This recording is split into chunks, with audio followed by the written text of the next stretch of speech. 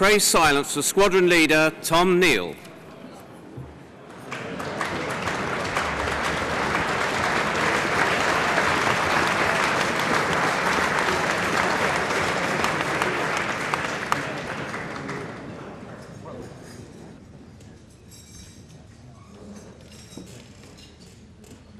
Mr. Mayor, Chief of the Air Staff, honoured guests, ladies and gentlemen. Well, the Battle of Britain is 70 years old this year, and I've always considered it an enormous privilege to have been involved in the fighting from start to finish. Well, I'm almost 90 now, a couple of weeks, and I'm one of about 20 remaining veterans, I hate the word veteran, still reasonably active. There are, of course, another 60 of us still alive, but less able to get about and take part in such splendid occasions as this. Our average age during the Battle of Britain was 21.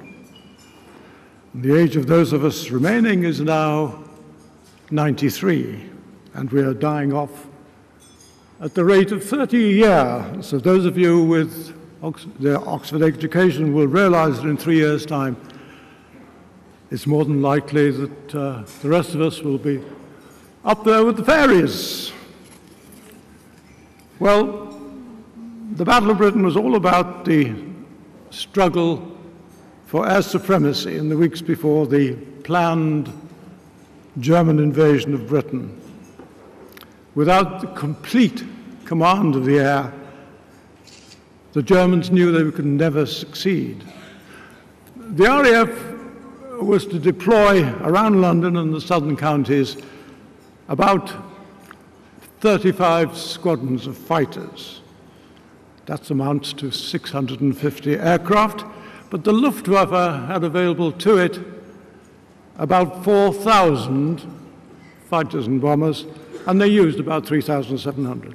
Now, the German aim was threefold, really: to shoot down our fighters, to render our airfields unusable, and to destroy our aircraft factories. They were supremely confident. They just walked through Europe, pushing everything in front of them. And Hermann Goering, the head of the Air Force, told Hitler that in 7 days the RAF Fighter Command would be destroyed. Well, the engagement lasted about 16 weeks, 4 months. It officially started on the 10th of July, 1940, and finished on the 31st of October. Actually, the dates don't mean a thing, because they were arrived at 3 years after the event.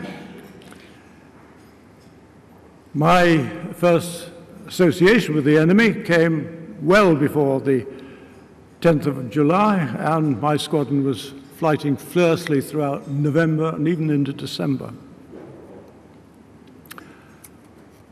There were 2,947 of us, give or take a few, depending on which historian you read, 80% of whom came from the United Kingdom.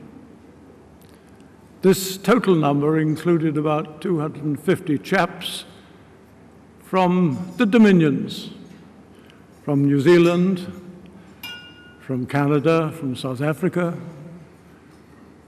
from Australia.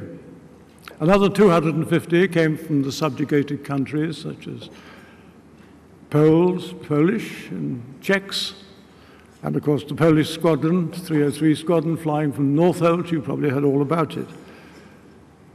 And there were a handful of chaps from other countries.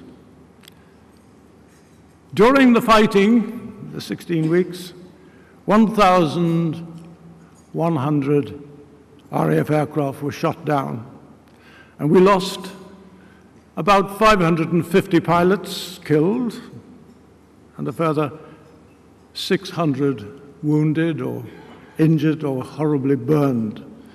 The Luftwaffe lost about 1,800 aircraft and around 2,700 aircrew, as each bomber, of course, carried 4 people. And German aircraft, German airmen shot down over England were, of course, lost forever. A lot of our pilots, RAF pilots, lived to fight again because they bailed out or crashed and went badly injured. Finally, German intelligence wrongly reported throughout that RAF strength was being systematically eroded, whereas the number of Spitfires and Hurricanes available at the end of the battle was in fact increased to about 1,000. Well, so much for the statistics.